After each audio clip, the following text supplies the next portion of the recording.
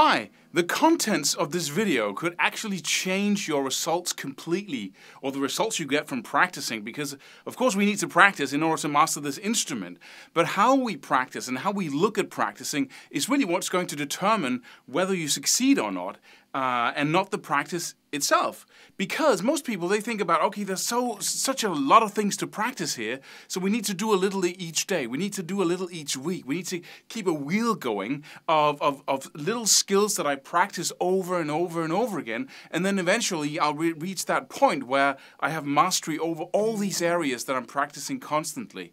And this is, by far, the worst way of attacking practicing. It doesn't mean that there aren't a lot of things that really benefit from you doing it every day, but those things have a special quality to them, and the ability to distinguish between what needs focus, what needs hours of persistence each day, and what needs to be repeated just for a couple of minutes each day.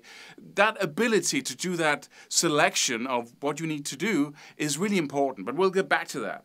The first thing I need to say here is that when you start using focus, it completely changes your results. And the reason is simple, is because focus is really a magnifying glass. You put a magnifying glass between the sun and the ground, and suddenly you can burn through stuff. The sun that seems warm and nice and comfortable to be in, it suddenly becomes something very mean and destructive.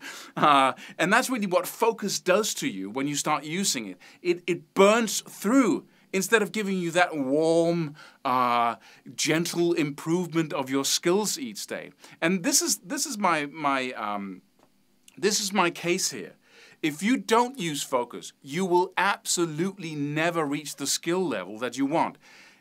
If you want the skill level of being able to do something extraordinary on this instrument, you can become good by practicing a little each day. You can learn to play licks and chords and play music, but if you want to really increase your skill level to the place where you can do rapid alternate picking, or you really master left and right hand technique, you really need to use focus. And if you don't want that blazing technique, and you don't want those alien-like skills, then you can use focus to progress much faster and get to that point where you can you master the things you want to master much faster. So what is it? Well, you know the feeling of being confused and just, there's so much to practice here. You know, what should I need to learn how to make create a practice schedule, right? I need to be very good at knowing what to practice and when, and then I need to put together a rather complex plan of practicing that I'll then follow for a couple of days and then not follow through on because it's too complex,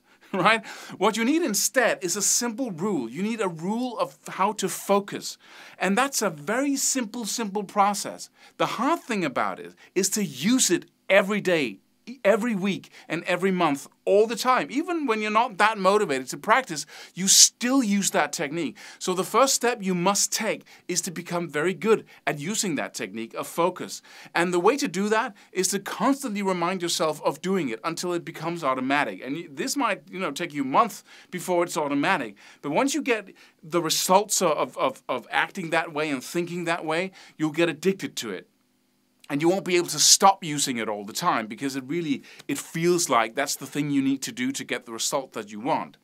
And so what is it? Okay, let me get to the point here. It's very, very, very simple. You just decide. You have all these things that is in front of you, practicing all kinds of stuff, soloing, chords, technique, all kinds of stuff, scales. And what you do is that you focus on two things. First, you ask yourself, what would I benefit the most from learning? What's my weakest spot here? If I was in a band, playing with people, where would I fall through? What's the thing that, I have to be able to do some rhythm, some riffing, some chords. I have to be able to use rhythm, right, in my body. I have to play those grooves. I have to solo, perhaps play a solo. And where are my weak spots here? And you can keep on constantly asking yourself that question.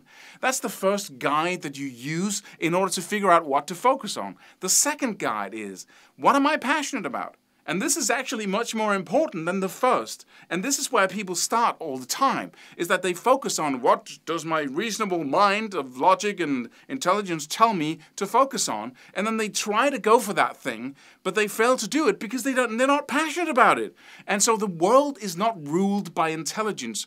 We wish it were, and we would like it to be, but what it's ruled by is emotion. Where there's emotion, people do stuff. Things happen, right? So what you really need to ask yourself is, what am I the most interested in? What am I the most passionate about? And then run for that thing. And you might, let yourself be influenced by your intelligence and what might be the most productive thing to focus on. But don't choose one over the other. Don't choose intelligence over emotion. Focus on what you're the most passionate about, what looks the most exciting, and then focus. If you think 100 things are the most exciting, then you have a problem because you need to pick one thing. Every single week, every single month, you need to pick one thing and say, okay, and this is the question, what am I going to focus on for this week? What am I going to use 75 to 80% of my practice time on this week? And then you follow through on that. And the easiest thing to follow through on is what you're most passionate about, what you're most interested, excited about. And then you kind of glance over at the other finger here and say, okay, what would be the most... Can I be passionate about what's most productive?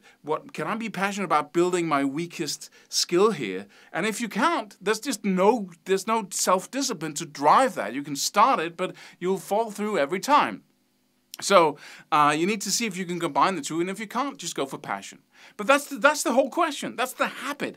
And I used to do that all the time. What one thing will I focus on for this week? What one thing will I focus on this entire month or for these 4 weeks? And then I used to sometimes measure where I was. How fast could I play this or this one string alternate picking thing? Right? And it was simple things like that, because this is about focus, right? Or how fast can I go between and have a clean chord every time, depending on what level can I play that as? And you use the metronome to measure yourself if you want to. This is very effective. And then you just focus on this insanely for a week. Getting it right until you can...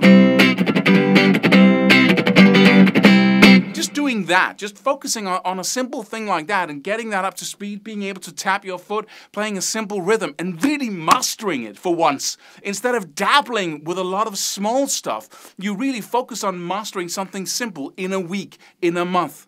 Or if you're trying to work on your legato skills, you just do this. You just do this for hours, 1 week. And as you practice, you get really excited about what that will do to your body and brain and what results you really create here. And you enjoy the process of repeating the same freaking thing over and over again, thousands or millions of times. Because that's the way of getting to that place where you can just do it without thinking about it. Or you can rock, instead of having... And you can see that on people. You can see that kind of feeling they have in their body when they really master it. Because it becomes unconscious. It becomes like a dance when they do it. It's effortless.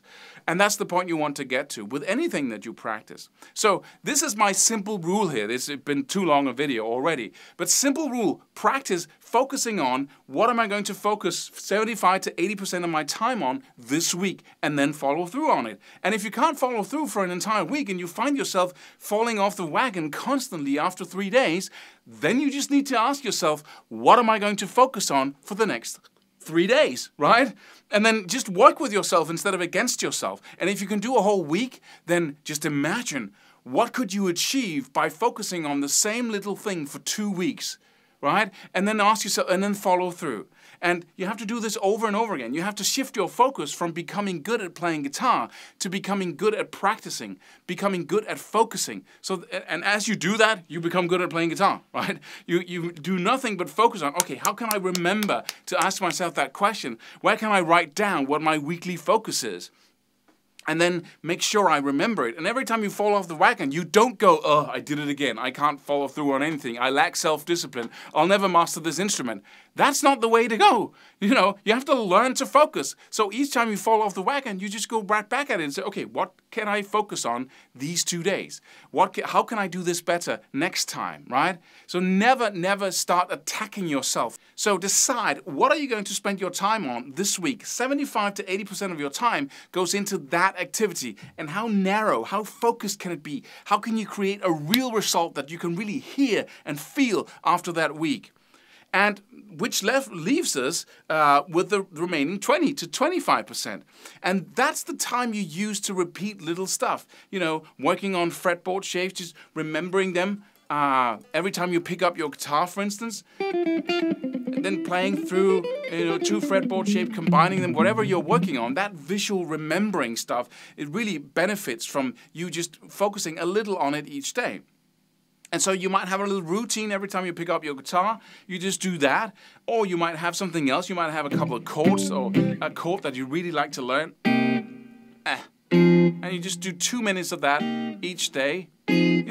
Or you start practicing something that you know you're going to focus on obsessively in a week or 2 weeks, right? So you kind of cheat in advance and start practicing so you become really good at it.